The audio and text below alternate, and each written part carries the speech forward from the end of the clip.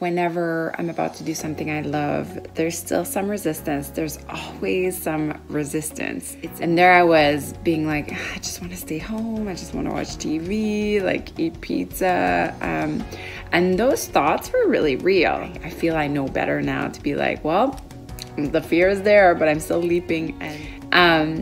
But Mark Nepo has this beautiful imagery of the salmon going up the river and putting their heart up towards the day, you know, and turning their heart around. And it's like sometimes the things we want the most, it's like we have the most resistance around. You know, sit with, like, when's the last time you had to face something and you open yourself to life that, you know, was in front of you. The second question is how doing this. So for me, like how working with the mantra, see the light,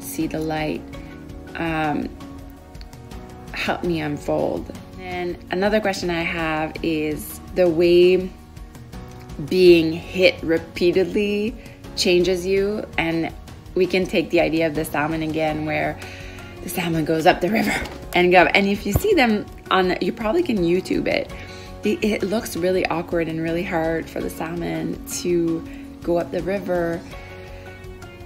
But it's, you know, nature knows that the salmon has never been more in flow than when it leaps and it rises up, you know, against the current. How has resistance, you know, changed you?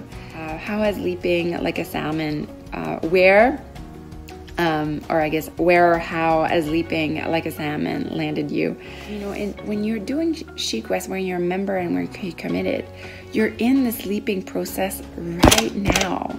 You are in this process of leaping right now, just by being committed and leaping a little bit every day.